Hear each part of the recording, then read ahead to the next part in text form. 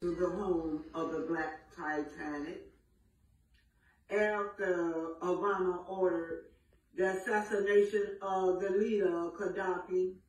Many Africans were forced into slavery. So to escape, they took to the Mediterranean Sea where many died. This bears similarity to the blacks who was on board the Titanic, but there was no lifeline, so many perished and was buried under the sea. Again, welcome to the home of Black Titanic. No, that's not that. Pregnant? Who you gonna get pregnant by? Who else?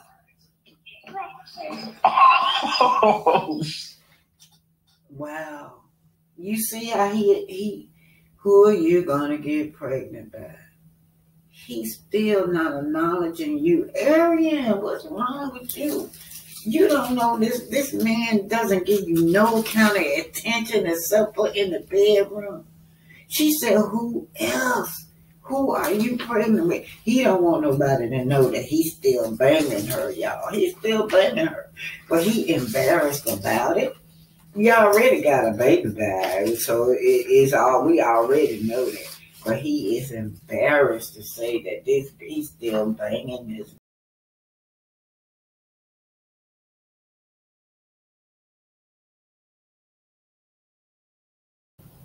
Hey, this is Black Titanic. Hit that like button, share, and subscribe. All right now, hit that like button. Listen, you guys, I'm still talking about Arionne going off on Carlos. You guys know for a fact that every time it's a new promo, a new season, she gets upset. Now we're going into the 100th episode. She realized she still wasn't on the show. And what do she go? Oh, she done popped up with you know who.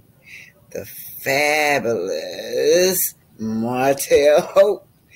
But y'all remember Martel Hope come on and he opened up by saying, yes, just we did our promo, and then there's drama surrounding behind it, but he brings Arionne on live. We know with the history that Arionne gets mad. She gets angry. But I found one right here. Let's just read what Arionne says. I would never be on Love and Marriage Huntsville, nor will my son. There are asked numerous times for him. The F. Carlos was just in Huntsville meeting with the cast yesterday. I was brought up. He said I was too disrespectful. So the word is out that she was trying to get on the show, and that's what he said, that she was too disrespectful to be on his show. Laughing my A y'all. Oh, this tickled me.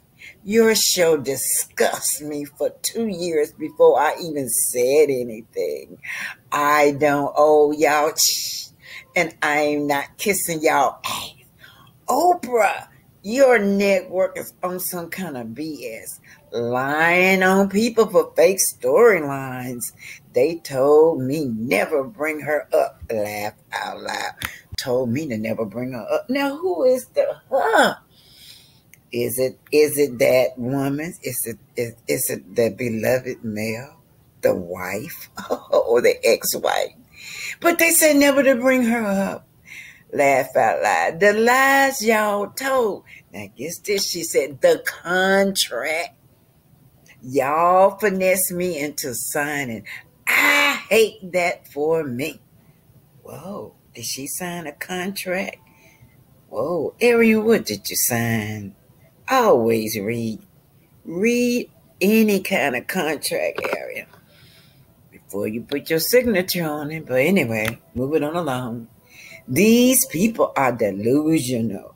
I stood up for myself because y'all lied and still lying, making fake stories up for views. Y'all can keep watching that clown. Shh, they playing, y'all. It's reality TV. They will never tell the truth. only with sales, the whole cast films coming along to make money. It's an easy job and they won't faint. They got to discuss little me from Huntsville, she says. Nobody is that girl, and nobody was that girl enough to not use someone to be relevant. It never had. And she said, you know that girl? I'm that girl. So why hate on me? So she's writing that to Carlos, you guys, yeah. Okay, this is Candy. She's trying to explain to the fans about how allegedly Tamika may not know about the check and how allegedly it's possible that her sister could have stolen her check. Like, before me and Tamika got made up, so it was before our first reality show, Escape Still Kicking It. This thievery that she's talking about. You and Rocky stole my money. Mama didn't say nothing. So basically, what happened from allegedly happened. What allegedly happened? There is a union or a company called Sound Exchange that developed in the 2000s that is for the benefit of helping artists get royalties for like airplay and stuff like that. For a long time, everybody hears like only the songwriters typically get paid when the songs are played on air. But Sound Exchange, when they developed as a company or a union of sorts, basically they made agreements with different, I don't know, whoever the powers that be, to make it so that they could collect some royalties for the artists who are like performance royalties. And so with that being said, it started in the 2000s after our group broke up, but they were able to collect royalties on our behalf going forward. Now, we all did not find out about Sound Exchange probably until they was open for a few years or whatever. And I remember Tiny's mom was the one who let us know about it. And she signed us up, all right? I think her and Tina, is another family friend of ours who helped us with our money and stuff. They basically let us know about it, sign us up for it. They signed me up for it. I didn't even know about it. I was like, oh, okay, so it was a little check coming in the mail. We all got our checks individually. It did not come to a group. It just came to the individual members. I don't know how it works. If you're an artist and you got music out back in the day, make sure you sign up with Sound Exchange. They probably have money for you. Yeah, it's currently still happening. You guys should go on their website, soundexchange.com. So with that being said, because I think they had some royalties they had added up because we were late signing up, you know what I mean? So it was like, a chunk of change when we first signed up that each individual person was supposed to receive. With that being said, allegedly, Tamika says, and I'm not saying alleged because I don't believe it, I'm just saying alleged because, I guess you can't really say that unless you were a part of the situation. At the time, I wasn't around them. I was getting secondhand from Tiny Mom. So basically, during this time, it definitely was a time where Tamika needed her money. I was pregnant with our money. Escape was not performing. And my daughter Ocean was in college at the time. Well, not with all 4 members or whatever. We weren't doing the big tours at that time. That was before we got back together. She definitely needed her money, like she said. I told my mom, and she was like, well, you don't know what she was going through at the time. Maybe she needed the money. She needed her money. Got it. Okay. I was told that allegedly someone, I don't want to say no names, had Tamika's check going to their address. And that allegedly they were signing Tamika's name on the check and depositing the check. And because this was not a thing that, I didn't know about it either. The only reason why I knew about Sound Exchange is because Tiny's mom had signed me up. And she had the stuff coming to my mom's house. So I wouldn't even have known about the checks either. So I can understand how Tamika didn't know about it. It was a new union situation. It was a new check that she wasn't expecting. None of us was expecting. Got it? Okay. Anyway, so allegedly when she got signed up, somebody put their address on it and was depositing, signing it, and depositing her check in their account, allegedly, from what I was told. She found out about it later because Tiny Mom, which I believe, and did her mom, Mama Diane, she did me the same way. She was, baby, you getting your check? You know, you should have got a check by now because da-da-da-da-da. So, apparently she did the same thing to Tamika. Tamika was like, I didn't get no check. What's she talking about? And that's when she reached out to find out what was happening. And according to Tamika, basically they let her know the checks had already been deposited. Basically, the only way that she could find a way to get it back is if she would have pressed charges and filed, you know, an order to get the money. Of course, she didn't want to do that to her sister, according to, so allegedly, that is what happened. So when people are like, well, how can somebody just take your shit? Or how can this? Sometimes, you know, we as a group, even like this is later on in life, we have to send our easy in together for certain things, you know, for performances that we're doing, and they need our ID, a copy of ID or whatever. Or, you know, they knew her social security number, stuff like that. Like they've been privy to mine. I got a block on my shit, just let you know. Yeah, so we were kind of privy to each other's information. And to be clear, if you watched season 1 of Escape Still Kicking It, you know it was an issue. Like, I didn't want to have a company with them because I don't trust everybody with the money. Just saying. Allegedly, these things happened, but I wouldn't say that I was far from believing it. Not just because of what Tamika said, but also because Tiny's mom backed it up with the situation. So it's been 10 years of her having shady dealings, and they just never just act like it didn't happen. That ain't the only thing. There have been other things that have happened that were shady. Some things we don't talk about in the show or whatever. But there's been other shady dealings that have happened over the years that just never got dealt with. For whatever reason, our group, we be knowing that stuff be shady, and we... There you have it. She's trying to explain to y'all how it's possible that that check was cashed. Y'all know it's supposed to be before them computers got real popular. It was easy to go take and just deposit a family member check on your account, and they will cash it. You know, they'll say, you know, you got to work a few days or 7 days before the money clear. So, yeah, I've done it before. Family have asked me to be a third party on the check, and I put it on my account. Yeah, it's possible, you guys. I believe Tamika.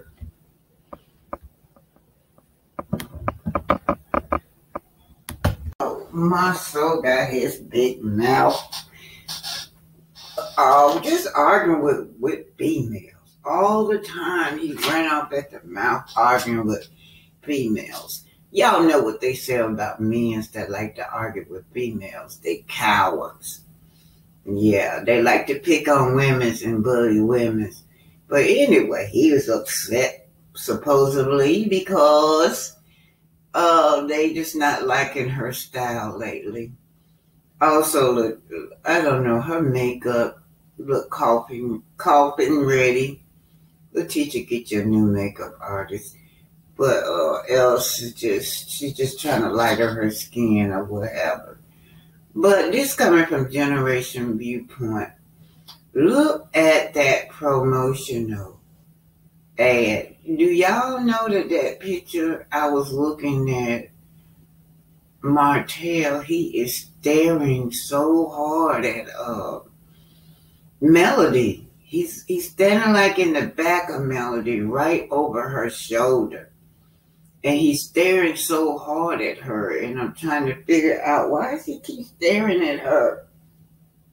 Then I looked at Letitia. She on the other side of the shoulder. She didn't look too confident. Everybody else standing up there looking bold and confident in the way they're staying. Tisha looked timid because else there was a jealousy look over Mel. She did not want Mel up front and center. Y'all remember that other picture, she wore a yellow dress so she could stand out from Mel. But they pushed her to the back, and I can tell she did not like being behind Mel. But anyway, this coming from generational viewpoint. Generational viewpoint, that's where it's coming from. Oh boy, this man. At one point, he even attacked somebody's kids, y'all. Yeah, it says, after I look at the picture of all y'all who got shit to say, this is Marcel. Oh, let me put it back, y'all. Went back too fast. Okay, this is Tisha posing. That's the dress they don't like. And y'all see that yellow dress? I think she did that to stand out. After I look at the picture of all y'all who got something to say, I don't even have to respond. Y'all had a hard enough life as it is. Hashtag praying it up. Okay, so my soul is just buzzing to people coming. And then Danny Love says, and I'm going to say it, thanks to Melody for always being a trendsetter. I know now. You all hate hearing the truth. This is exactly what everyone hates her for. Now look. Masu clapped back and said, maybe you should understand it better if they said it. Yeah, okay, let's see. Right. So yeah. If they said it in once. So, you know. Okay, and you haven't come yet, my soul. She always looked uncomfortable. Talking about his wife, you know, she sure do. And you see that promo picture where she's standing behind Melody. She did not like that. I could tell she was uncomfortable with that. They put Melody up front and center as they should, since she wanted to produce. But that girl had a look on her face. Yeah, so these are just my soul butting into. We're talking to these women, and he need to stay out of his place. So let's see what this say. My soul. This is Star Michelle 26 talking about. So I ain't glad my husband of over 10 plus years thinks natural and not a face caked up with makeup is beautiful. And I still don't look uncomfortable. And it's an ace whooping to be exact. So they talking about her face. Yeah, it looks coffin ready, y'all. Maybe you will understand it better if they said it at once. But yeah, but you've been wearing them teeth for years. So my soul saying you look like you owe your mew an ace whooping. Oh, wow. That's a threat. My soul, that's a threat. You like your Uncle Bernard now. You threaten these women, my soul. Keep it moving. Yeah, he's threatening these women. Her face is all caked up. Your husband settled and he's justified in cheating. Masu said at Star, your husband settled and he's justified in cheating. I'm getting myself. Tisha's too short for this look. It looks like a costume, says the woman in a Grinch outfit, my soul. Laker says Letitia have come a long way from season 1, glowing up. Letitia got a fan. Jay Jones says, no matter how Tisha tries, she misses the mark. Her look is not giving what it should. Her looks never gives. So Tisha gonna say this is colorism, but it's not. These people, she's a beautiful girl, but they're all that makeup to make you look lighter instead of make you look coffin ready, Tisha. So Masu said, that crease in your mustache is giving me lion. Yeah, my soul fussing with these women. There you have it. Now, I like her in that yellow dress, but she wore that yellow dress to stand out. Y'all see that, don't you? You got Mel front and center, and she don't like it. Now, this is the picture where Coleslaw got upset. Cole started upset over these pictures right here. But she comes, oh, she do look, y'all look nice. Yeah, Melody do look nice. She looks good. She's standing up there looking like a boss. And Tisha, you trying to be a boss, but you ain't.